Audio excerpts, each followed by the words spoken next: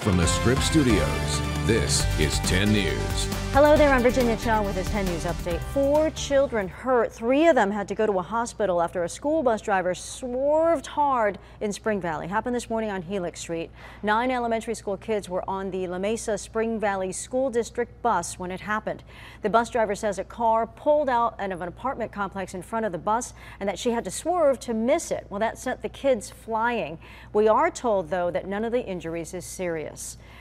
The Airport Authority is voting on a major part of their planned expansion. The board will decide today whether it wants a resolution requiring contractors to enter a project labor agreement. Some, though, say they're concerned that hiring contractors will limit the number of local union workers on the job.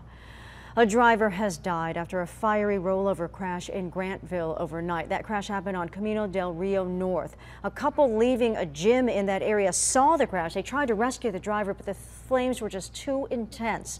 The driver died at the scene. Police say the driver lost control before that crash, and they are looking into how that happened.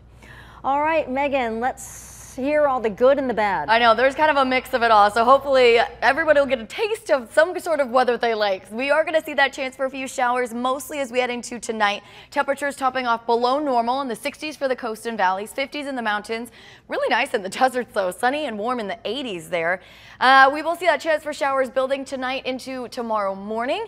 We'll get partial clearing through Saturday. Temperatures in the 60s through then along our coast, but then a major warm-up. 70s Sunday, Monday, and Tuesday along our coast. Inland neighborhoods will be in the 70s by Sunday, maybe some areas as early as Saturday, and then 80s by Monday. Still really warm into early next week. Virginia? That's a huge warm-up. Thanks so much, Megan. For the latest news, weather, and traffic, just go to 10news.com, or you can download our free app from your app store. For 10 News, I'm Virginia Cha.